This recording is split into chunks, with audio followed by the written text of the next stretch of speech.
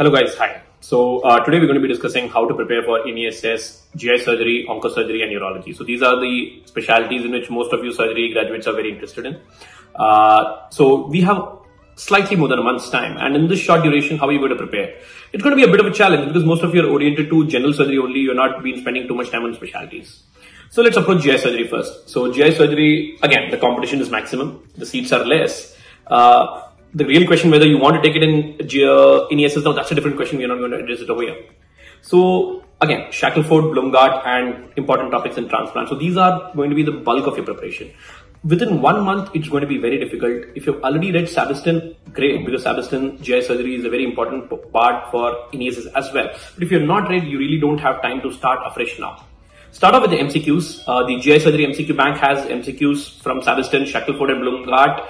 It covers the entire topics as well as a little more recalls and repeats. Also questions which we anticipate can be asked. So the GI surgery question bank is going to be absolutely crucial for your preparation. GI surgery video lectures are non-negotiable. The video lectures are extremely comprehensive, more than 80 hours of GI surgery in which most topics are covered in extreme detail. Say for example, the entire Shackelford esophagus is covered in 10 hours, which means that a lot of concentration is required even to watch the video lectures. 10 hours of esophagus in Shackelford is a quite a heavy thing to even watch in videos, and which means that it will take you around 20 to 25 hours to watch, which means 2 to 3 days for esophagus, again 2 to 3 days for colorectum. Samrat Jankar has taken colorectum, absolutely excellent. You can see the sample videos on our YouTube channel.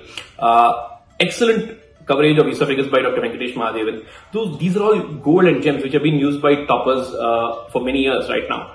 And I would say you will have to watch them if you're really serious about it, and especially if you're preparing in a very short time, if you're not read Shackelford before. When it comes to onco surgery, the sources of questions are very varied. Your primary source is going to be MD Anderson Handbook of Surgical Oncology, 6th edition.